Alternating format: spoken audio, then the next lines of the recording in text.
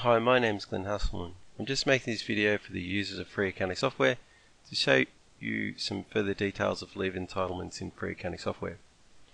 I've done the first video on leave entitlements and I've demonstrated how to accrue an annual leave entitlement in that video. In this video I'll show you how to pay annual leave when it's taken. So let's go into the batches, and we had, just to show you the existing entitlement, this was the last payslip. We've got the annual leave expense with tax code annual leave entitlement, and the closing entitlement is 31 hours, which is $930. Okay, just a quick run through of the account and tax code setup. We have an account called annual leave taken here. It's an expense account, which is kind of irrelevant because it's all going to be 100% tax, so it will be put against this provision of annual leave taken. When I say tax, in free accounting software, tax is a broader concept than just actual taxes like GST or pay-as-you-go. It includes provisions for leave as well. Things to note on this annual leave taken account are that apply super is true and apply leave is true. So when they take leave, they will accrue or get super on top of the leave. That is when it's taken whilst they are working or employed, rather than payment of leave on termination. Apply leave is true, and that is meaning that when they are on leave, they are actually still accruing more leave. Okay, so normal time will have apply leave equals to true on it as well. The default tax code is annual leave taken, and I'll show you the setup of that tax code in a moment. And the payment deduction type is earnings bracket including leave taken.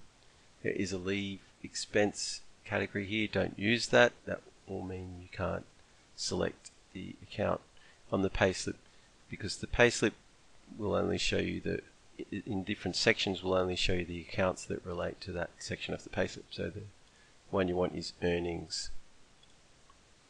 Okay, the setup of the tax code, annual leave taken is there. It's 100% tax, and leave category is annual leave. It does go on the BAS under salaries and wages, and there are, it goes into individual non-business gross on the single touch payroll lodgements. Okay, so to pay someone annual leave, if we just do that now, we'll do a new batch. Last pay slip was back in April,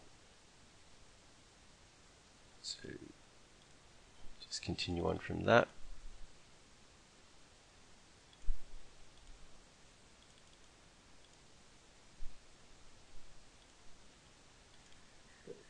Week ending,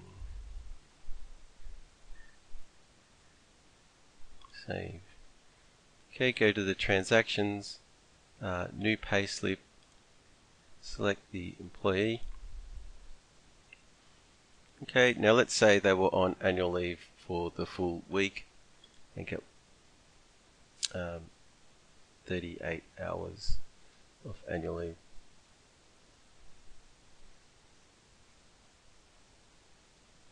Okay, they would end up with a negative quantity because they started the week with a entitlement of 31 hours. So that's probably not going to happen unless you decided to let them go into debit balance. Won't save that for a moment, just go and look at the previous payslip, and there's the quantity from the previous Payslip. So that's their opening entitlement for the next one.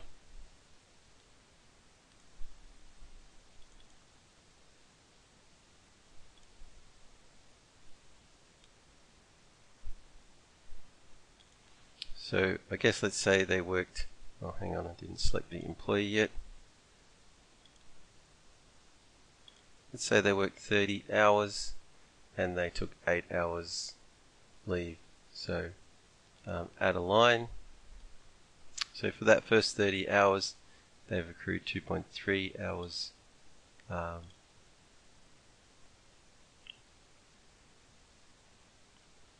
annual leave, and then annual leave taken 8 hours. So the closing quantity is 25.9, so almost 26 hours. And what's happening is we've got the 31 opening quantity, then they're accruing 3, that takes it to, or accruing almost 3, takes it to almost 34, and then they are taking 8, which brings it down to around 26. So these numbers are obviously more precise than that, but that's approximately what's happening here. The software calculates this closing quantity and then it multiplies it by the normal rate of pay to get the closing amount, and then this amount is calculated as the difference between their opening amount and the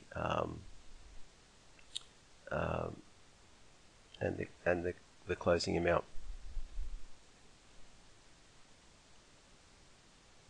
And in fact, on that, it actually doesn't get the closing amount from the prior payslip. It actually looks at the sum of all the previous transactions in the software. So it's quite a robust calculation, and in using accounting software, it can be difficult to get the balances to work out correct. And I found this way of doing it is quite a robust way of doing it. Anyway, so I will save that, and I guess quickly show you the payslip. So we've got the annual leave taken over here, and then the annual leave entitlement again. Now, another thing I want to show you is what happens with annual leave on termination, because that's slightly different. So we'll need a different tax code for that. New tax code. In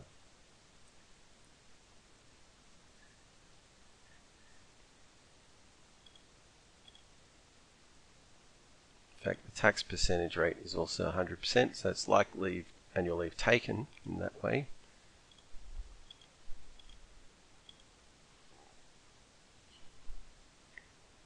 On the BAS, it will go into salaries and wages. It goes on the individual non-business payment summary or single touch payroll lodgement.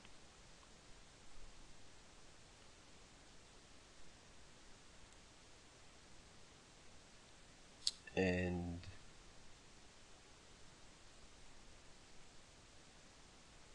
might actually just be in the I'm not sure where this goes actually. Could be lump sum A or individual non-business gross, I think, depending on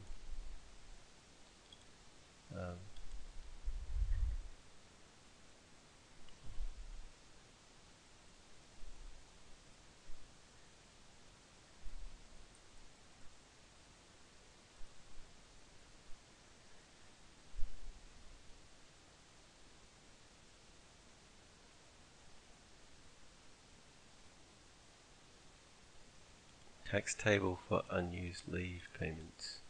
Sounds promising.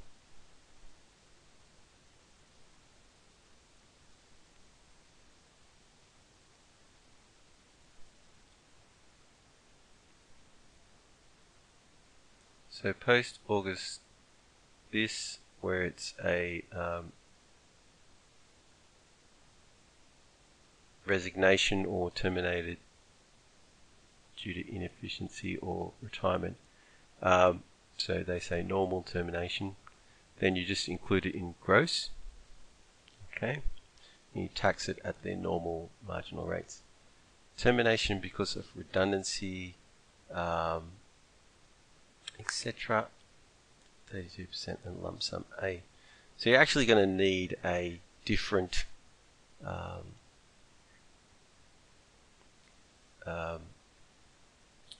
setup depending on whether you want it to be in lump sum A or the normal section. Now I have done another video where I showed how to do lump sum A, so what I will do is put this one through as if it is a normal termination. So that means it goes to individual non-business gross, and the tax classification is not applicable, so pay-as-you-go withholding is on a separate line. Okay, save that. Now we need an account. New account, annual leave on termination. Probably we could, do something like normal termination to differentiate it from the lump sum A setup that we have to do if we had both of them. Employee might not understand that, so you might put something like resignation or something like that. Put it as an expense, active's true. Now apply super is false because you don't get super on the leave when it's paid out, and same with the apply leave, so you're not accruing leave when it's a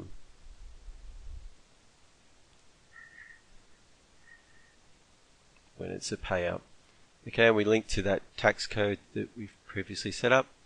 Payment deduction type is earnings, including leave taken. I guess it's not really taken in service, it's on termination. Normal rate multiplier is 1. And then save. Okay, now we can go and record the payout of this leave. We go to the payslips, do a new batch for the next week.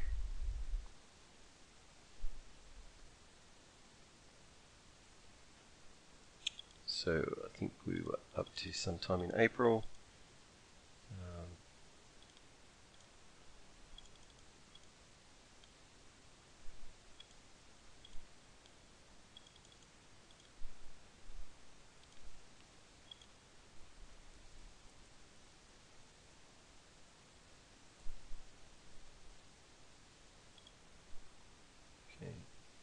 Save batch, transactions, new payslip.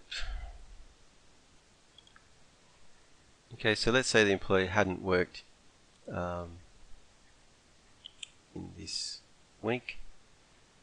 We just go annual leave on termination, and we can see that the employee has got 25.9 hours entitlement, so you can just put in 29.5. Hang on, what went wrong there? Oh, it was 25.9, sorry, 25.9. 3, 8. At this point, where we've got this kind of small rounding there, I'd normally just put that as a 4 and let it go into some minuscule negative kind of figure. Having 5 cents for closing balance in the negative is no big deal. And yeah, that's how to do a leave payment. for annual leave, keeping in mind that you might need to do it in the way I described in the other video on lump sum A. Okay. Alright. I hope this video has been useful to you, and thanks for watching.